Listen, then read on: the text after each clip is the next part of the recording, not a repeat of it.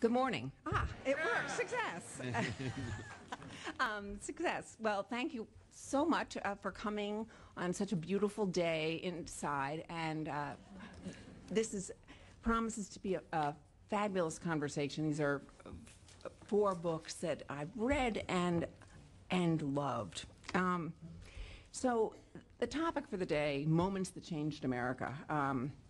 Defining moments changed America. They may be the 2 great overused phrases for book titles in America.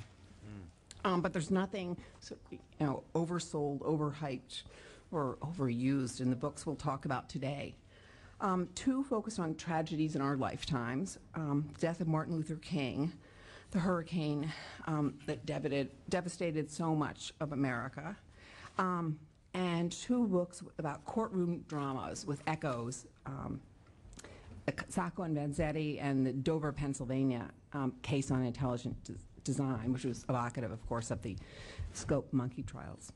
These 4 books deal with critical moments in the past where history could have turned out differently. Together, the books rearrange history in our heads. They dissemble myths and reconstruct narratives with an amplification from an array of unheard voices. This new chorus of voices kind of revises and rewrites stories we thought we knew, so adapting them with new revelations and deeper understanding.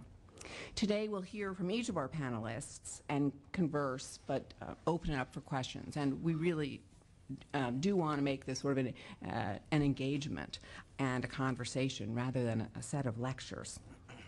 And I sort of thought we would sort of cut through the swath of the 20th century and start at the beginning with Bruce Watson and his tale of execution 80 years ago with Sacco and Vanzetti, the men, the murders, and judgment of mankind. Bruce writes about overlooked characters and episodes in history.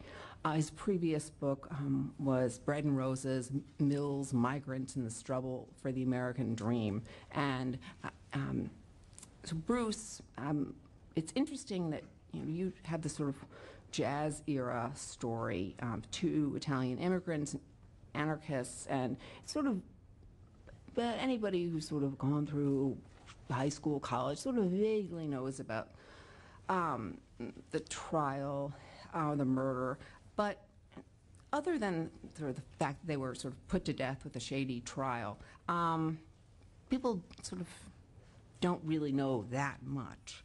I'm wondering sort of how you could find new evidence and to amplify this tale. Well, when I started the topic, I didn't think I was going to find that much new, I have to confess. I thought there was some new academic research on Sacco and Vanzetti that had found their anarchist background and had traced everything they had done basically in their lives up until the time they were arrested, and the book just stops there. But that was brand new, and it shed a rather interesting picture on these men, because although during the time that they were became world famous, they were basically touted as pacifists and philosophical anarchists who would never harm a fly, and they were indeed very gentle men.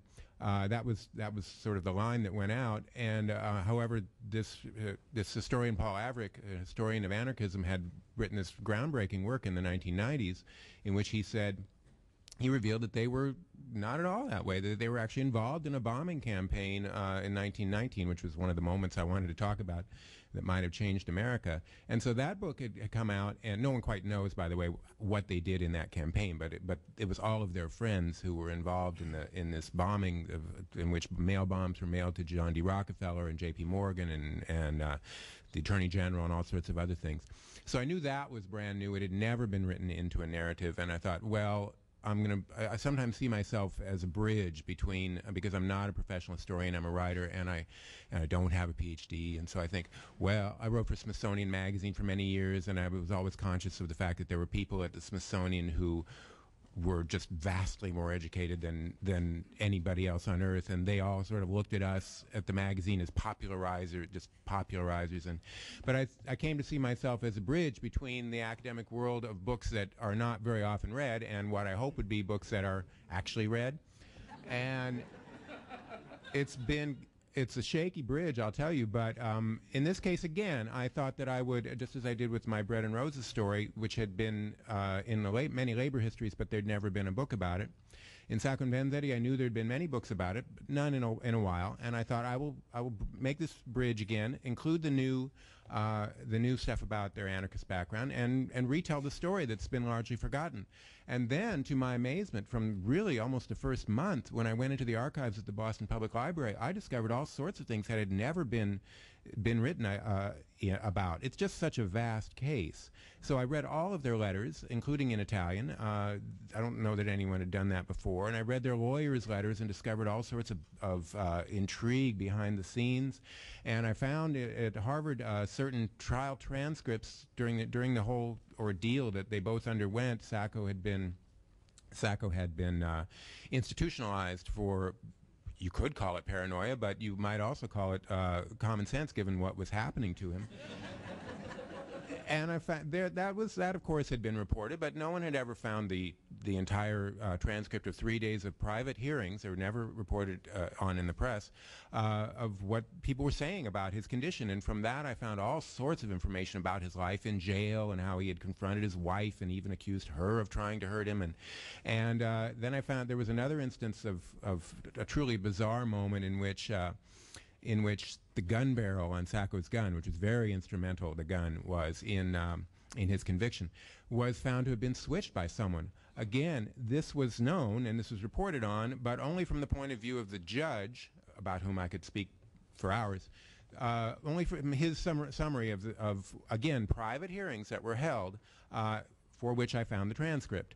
And so there was just an abundant amount of information that I found that no one had done before. And yet I think what was even more different was what I tried to do was to tell the story as it happened, and to tell it not from the point of view of they were absolutely 100% innocent or they were absolutely 100% guilty, because although I certainly have my point of view, I don't state it in the book. And I think that that's not just a tactic that gets people to read on, but it's the way history happens.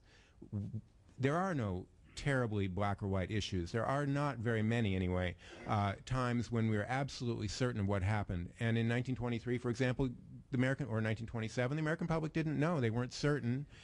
Some people were absolutely certain of their innocence, some of their guilt, but there was all sorts of doubt. And so I tried to include in the narrative all of the doubts, all of the evidence for their guilt, all of the evidence I could find for their innocence, and to let you, the reader, decide. And I think that readers are intelligent enough to make up their own minds, and that had never been done. And I'll tell you, I read all of the books on Sacco and Vanzetti, and some of them were heavy going, because from the first page you're told what to think, basically. And I didn't want to do that, so I felt that even if I didn't have any new evidence, that would have been something new. And I wish more history books did that. Thanks.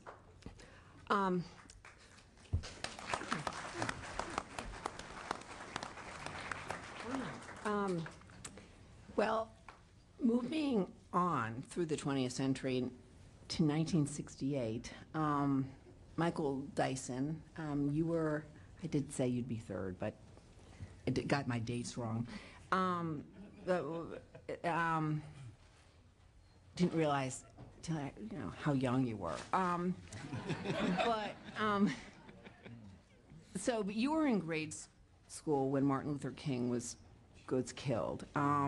And in your book, Martin Luther King's Death and How It Changed America, you explore how King used his speeches and to shape his legacy.